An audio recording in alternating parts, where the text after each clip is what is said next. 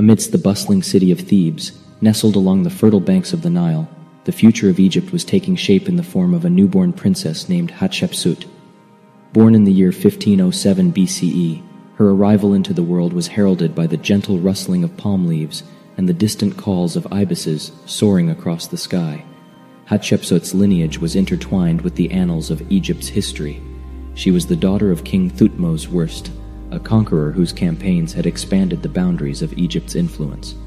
Her mother, Queen Ahmose, was revered for her beauty and intelligence, and she instilled in young Hatshepsut a deep sense of pride in their heritage.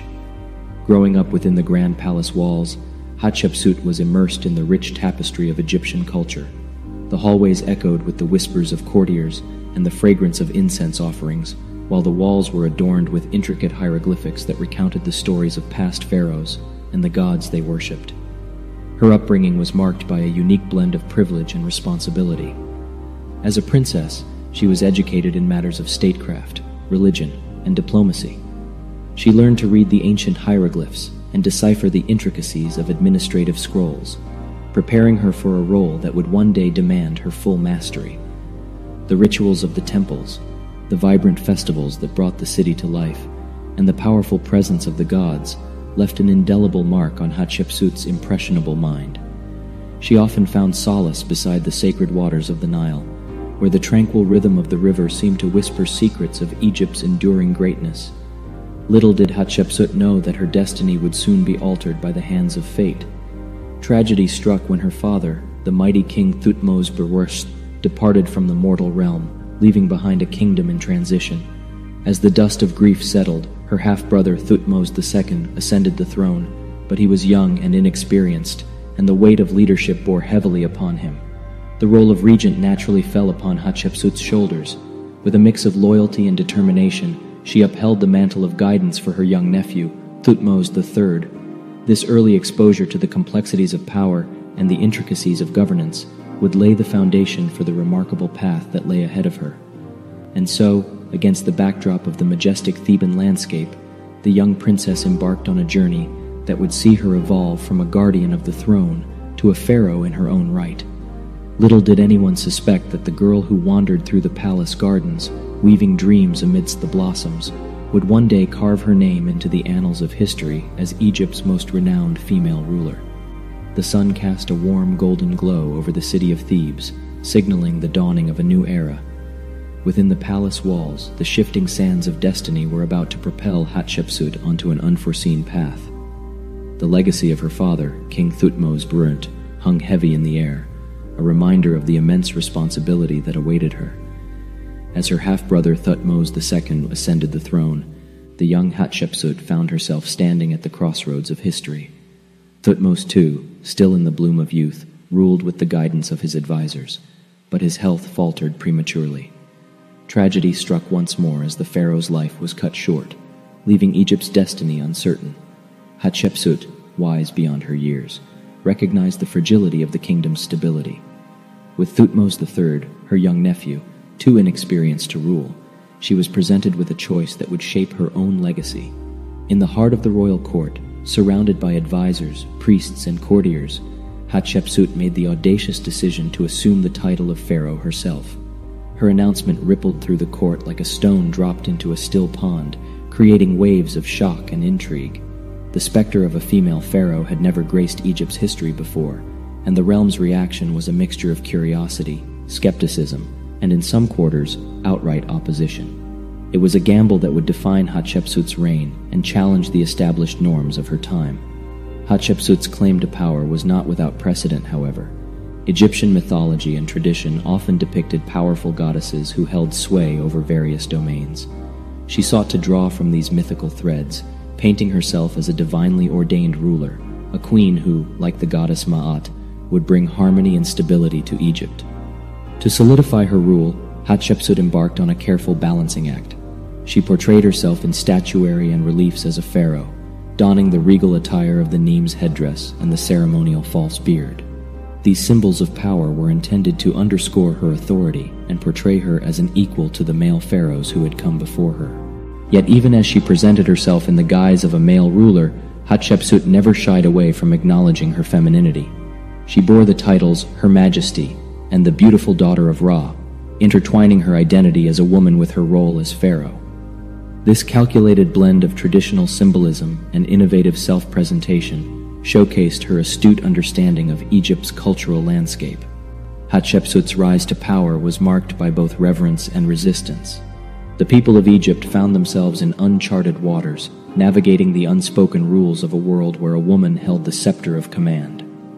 As the city of Thebes buzzed with whispered conversations and intrigued glances, Hatshepsut began to steer Egypt onto a course that would leave an indelible mark on history. The corridors of power in the opulent palace echoed with the weight of change as Hatshepsut settled into her role as pharaoh. The Nile's gentle current mirrored the currents of transformation sweeping through Egypt, as a woman defied tradition to wield the scepter of kingship. Hatshepsut's coronation, marked by grand ceremonies and elaborate rituals, aimed to secure her legitimacy.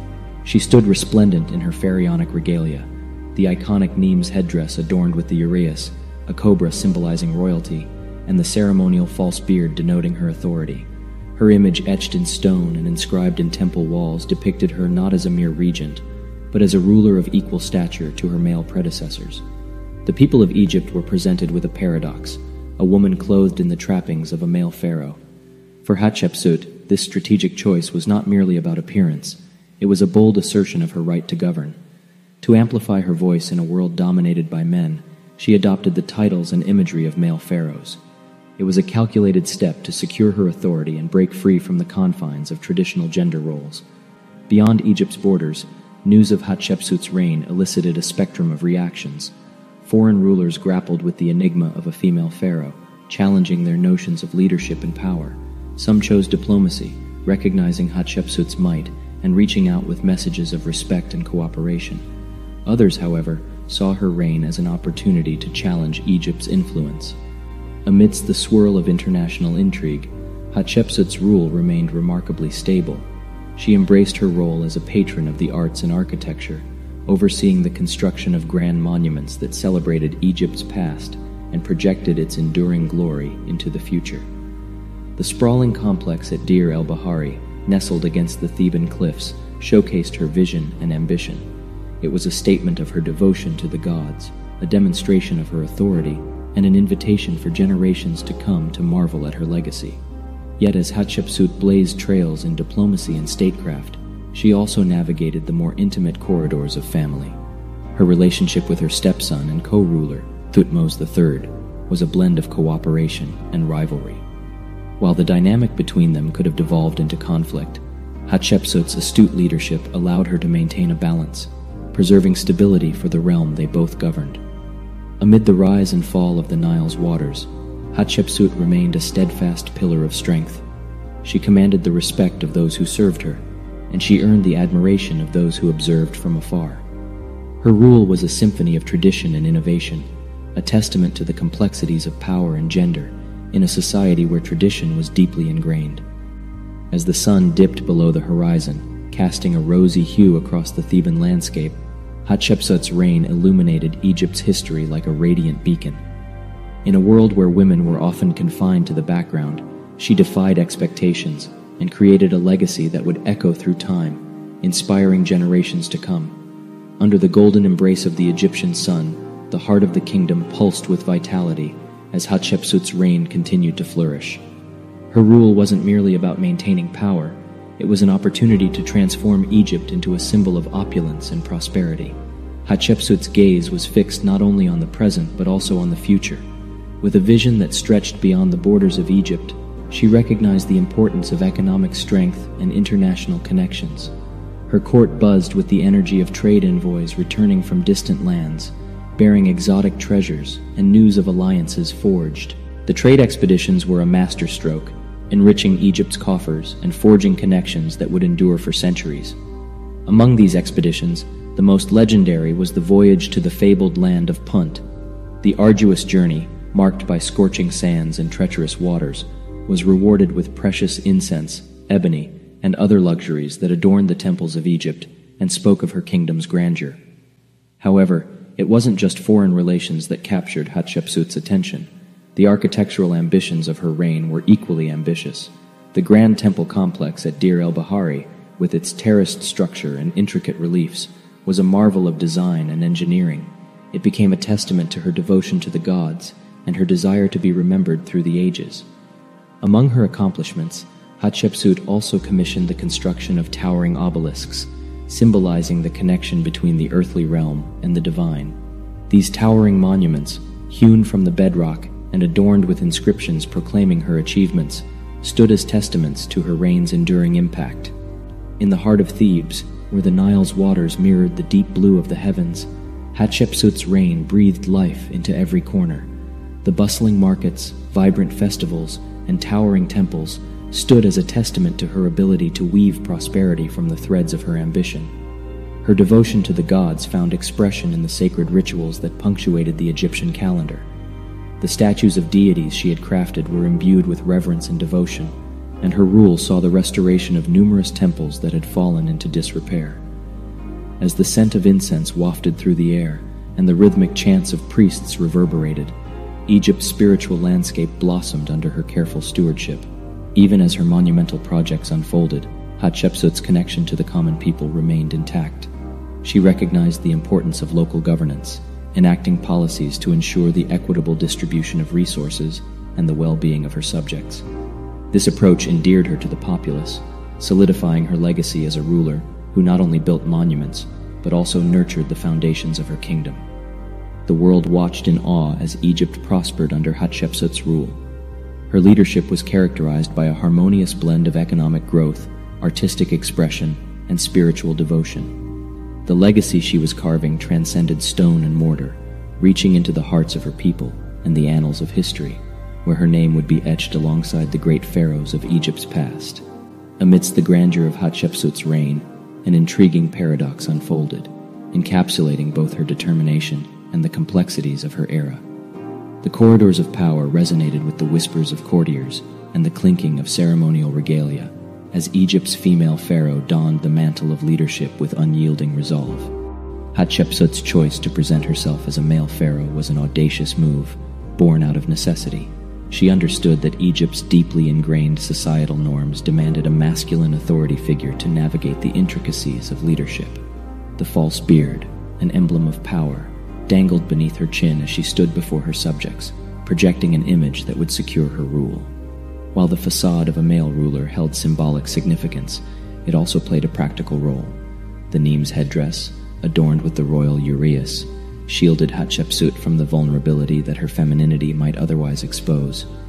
In the eyes of Egypt and the world, she was no longer a woman making her mark, but a pharaoh wielding authority in a world dominated by men. Yet even as she adopted the trappings of a male ruler, Hatshepsut's reign was characterized by an authentic fusion of the traditional and the innovative. Beneath the ceremonial facade, she proudly bore titles that celebrated her femininity, such as the beautiful daughter of Ra. These titles weren't contradictions. They were declarations of her identity as a woman who defied convention to shape her nation's destiny. In a time when gods and goddesses held immense sway over the lives of Egyptians, Hatshepsut was keenly aware of the symbolism she embodied.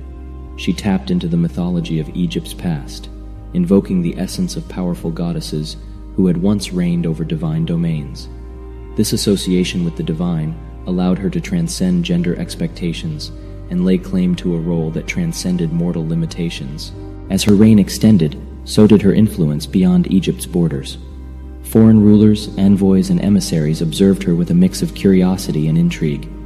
Some saw her reign as a testament to Egypt's strength and stability, while others wrestled with the challenge she posed to their own power dynamics.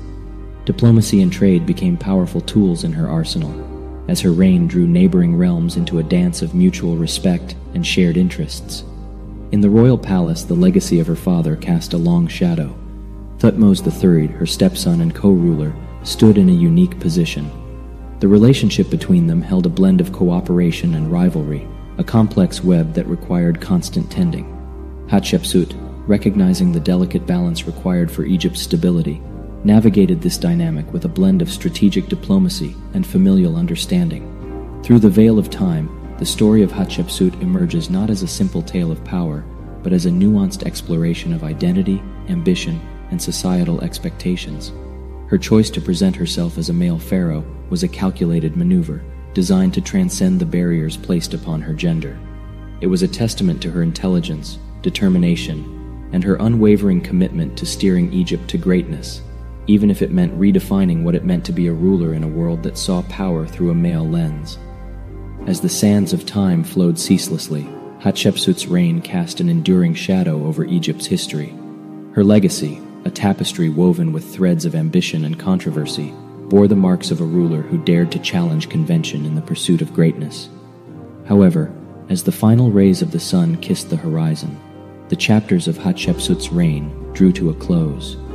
Her passing marked a turning point, not only in the narrative of her life, but also in the intricate tale of Egypt's rulership.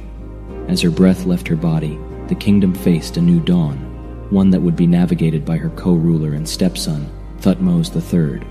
Thutmose III's ascent to the throne ushered in a period of profound change, both for Egypt's political landscape and for the narrative surrounding Hatshepsut's rule. Amid the complexities of their relationship, Thutmose III undertook a campaign to erase her memory from history's pages. Monuments were defaced, inscriptions were obliterated, and her legacy was systematically dismantled, all in an effort to rewrite the past and reassert his own authority. The motivations behind this campaign remain a subject of speculation. It's possible that Thutmose III sought to secure his own place in history, erase reminders of his stepmother's rule, or simply diminish her accomplishments to enhance his legacy. Whatever the reasons, the effects were profound. Hatshepsut's story was obscured, and her name seemed destined to be forgotten. For centuries, her memory lay buried beneath the sands of Egypt, hidden from the eyes of those who came after. The monuments she built, the inscriptions she meticulously crafted, all were repurposed or destroyed, fading into oblivion. It was as if she had been cast into the shadows, an enigmatic figure whose legacy was shrouded in mystery. Yet history has a way of preserving even the most concealed truths. As Egyptology advanced and scholars began to unearth the remnants of the past, Hatshepsut's story emerged like a forgotten treasure, slowly but surely returning to the light.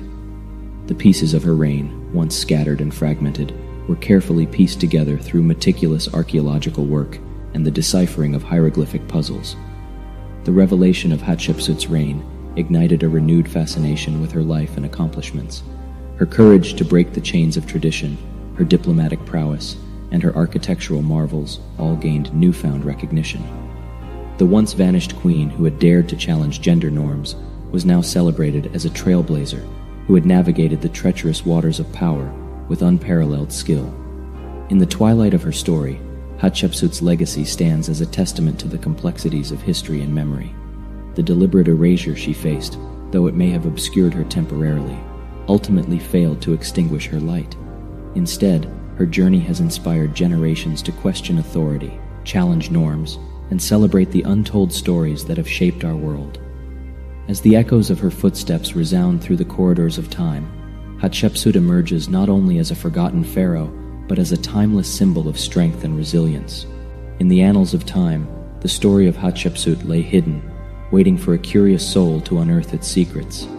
As sands shifted and winds whispered through the ruins of ancient Egypt, the world was poised for the reawakening of a forgotten queen whose legacy had been veiled for centuries. The turning point came with the advent of Egyptology, a discipline that sought to peel back the layers of history and reveal the truths obscured by time. The early 19th century saw intrepid explorers and scholars embarking on expeditions to the land of the Pharaohs, armed with a determination to unearth the buried treasures of the past. The modern world stood in awe as the first fragments of Hatshepsut's story began to emerge from the dust. With pickaxes and brushes, archaeologists meticulously excavated the remnants of her monuments, piecing together the puzzle of her reign.